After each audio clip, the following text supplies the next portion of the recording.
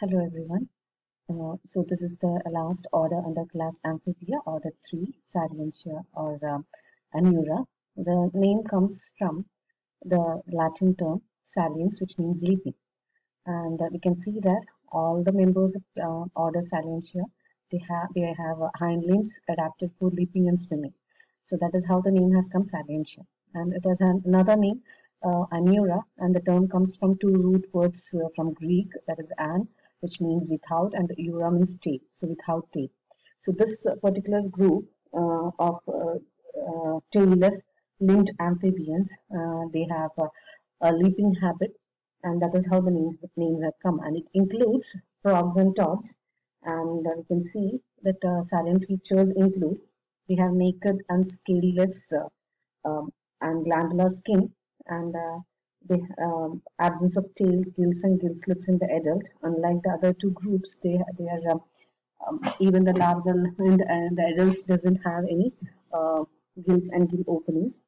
Then we can see that these have the tympanum and tympanic cavity is present, and eyes are provided with eyelids, and the nictitating membrane is present, especially in those members which are swimming. Actually, nictitating membrane provide protective covering for the eyes. Okay, and their mandibles are toothless, and we can see fertilization is external, development is external, and metamorphosis it is complete, but without any neotenic forms. Okay, now in most of the animals, you can see the fertilization is external and it occurs in water.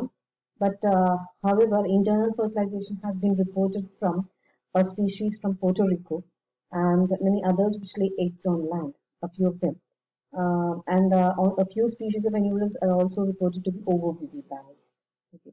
Now, the two different genera which we are supposed to learn, it is one is the frogs, and under the toads it is Datathrunus, and frogs you have to learn about the raccoons. Okay.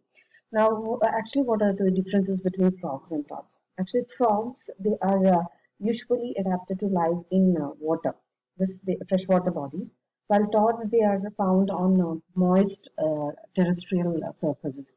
And another feature is you can see in the picture itself, the toads, they do have a rough or dry skin, and usually in the case of amphibians, we can see that their skin is smooth and highly vascular, thin, and usually moist, and hence it acts as a very good respiratory surface. But in this case, in the case of toads, they have very dry and what you call rough skin, and hence the skin is not a respiratory surface. But in the case of frogs, you can see it is very smooth skinned.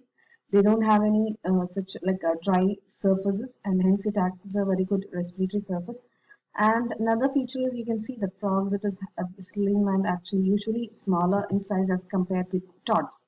Toads are robust and very large sized amphibians or anurans. Okay. Another is like just look at the snout region. Here it is rounded, the toads, and but while in the case of frogs, usually they have a pointed snout. Okay. And many other features, but we can see regarding the Datathrunus and the Raccoporus. Datathrunus, it is they are true toads, considered to be true toads, and it is found all over the world except for Australia and Madagascar. And it is terrestrial and nocturnal. Okay, that is another very important feature which differentiates between these toads and frogs. Toads are usually nocturnal. They hide beneath rocks or logs and all during the daytime, and comes out, and they are very actively feeding on insects or worms and all during the night time. Okay. On the other hand, frogs, they are usually diurnal, and they are active during daytime. Okay, so that is another important aspect with which you can differentiate between a frog and a toad. Exceptions may be there, but in this case, in the case of Datathrunus, they are nocturnal, and in the daytime it remains like hidden under stones or like logs and all in damp places. The skin is dry and rough, usually having warts you can see on the surface there are certain structures, isn't it, protuberances, and these are known as warts. Okay, so here in the case of usually in the case of toads, they do have such kind of warts on the skin, and these warts are provided with poison glands, and these usually when irritated, these produce certain secretions that makes them like unpalatable, or usually that keeps away the predators from eating these toads. Okay, now behind each tympanum, just behind the eyes, close to the eyes, they have another gland which is known as a parotid gland. It's a poison secreting gland, and that is also responsible for secretion of these toxins. Now, hind limbs are long but without any webbing. You can see forelimb, it is provided with 4 digits, while hind limbs usually with 5 digits. And in both the cases, you can see that they are not webbed. Okay, and it is usually meant for terrestrial life.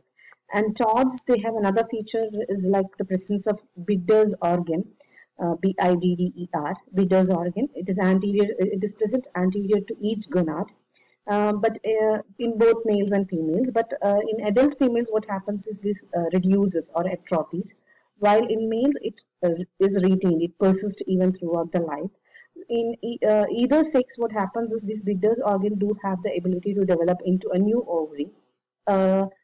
As and when like occasions arise. That is, in case of males, if the testis is removed for any reason, the Bidder's organ, both are removed, the Bidder's organs become ovaries in the male. So there is a it becomes functionless, and hence there is a sex reversal, complete sex reversal. So this kind of a nature is found in the case of the toads, the tufters. Okay. Now another example is Rhacophorus. They are referred as tree frogs or flying frogs. It belongs to the family Rhacophoridae, and they are found in Africa and Southeast Asian countries. And you can see here the as such the what you call the frog is very like thin and like slim, and you can see the legs are very long, and these long legs ends up in digits, and between the digits they have the webbing. Another important character is the presence of these adhesive pads or discs at the end of the what you call digits. Okay, so these slender body, the long limbs, and the webbed feet, it helps in gliding. That is, gliding from one tree to another, and it also it actually acts like a parachute. Okay, so this such kind of a locomotion is known as parachuting. Right, and this adhesive discs at the end, the base of these adhesive discs are provided with certain mucus glands, and these glands secrete certain secretions that help them to adhere onto the surfaces upon which they are moving. Okay, so that is a very important feature with regard to the what you call Rhacophorus. Okay, so Rhacophorus, the most common species are Rhacophorus malabaricus and Rhacophorus maculatus. Rhacophorus malabaricus, it is found in Kerala. And as seen, we have seen that Rhacophorus, the body is long, slender. Usually female is larger than male. Okay. And head is broad, nearly conical. Trunk is narrow posteriorly, and the waist is slim. Here you can see. So it actually the width decreases posteriorly. And eyes are large and pupil vertical. The limbs are long and lean with broad hands and feet. Forelimbs has 4 digits and hind limbs have 5. And all digits are webbed for this kind of a movement, that is arboreal locomotion, that is parachuting or gliding. And they have already seen that they are, each of the digits is terminally expanded to form adhesive pads or discs for attachment and climbing. And these pads are provided with mucus glands, and this helps, it produces certain viscous secretion that enable them to adhere onto smooth surfaces by way of surface tension. Okay. Another important thing is like Rhacophorus do have the ability for color change. Okay. They can change the color rapidly. And now with regard to fertilization and development, fertilization is external, it is in water, and female, what they do is after laying eggs and fertilization, they actually beats on the egg mass with their hind limbs, and this actually develops a frothy covering around the eggs, and this frothy covering covering the eggs, it is known as a nest. Okay, that is referred as a nest. And this also helps them to ventilate the eggs. Okay, that is aeration is provided. Then this forming of frothy nest, it slowly dries up, and then it forms a protective covering around the eggs. So this is actually a protective frothy structure within which the eggs are being protected inside. Okay, and closer to the hatching time, what happens is the central part of this frothy covering, it melts down or liquefies, and this provides a watery medium for the larva. So that is how the like Rhacophorus brings about the development. So we have almost completed the classification, and we saw the living amphibians. It is they are divided into three orders. The Lis amphibia, it is divided into three orders, and they are the order Gymnophiona, or then Urodela, and the, what you call Anura. Okay, and under that we have already studied the examples, like for Gymnophiona, we learned Urotyphus and Ichthyopus, and Urodela, you studied about the salamanders, Anklystoma, and Proteus. And another important feature is the axolotl larva. And under Anura, you studied Rhacophorus and Leptopterus. Okay, so with this we come to an end about the classification of class Amphibia. The type species, we will be learning it in the next presentation. Okay, thank you.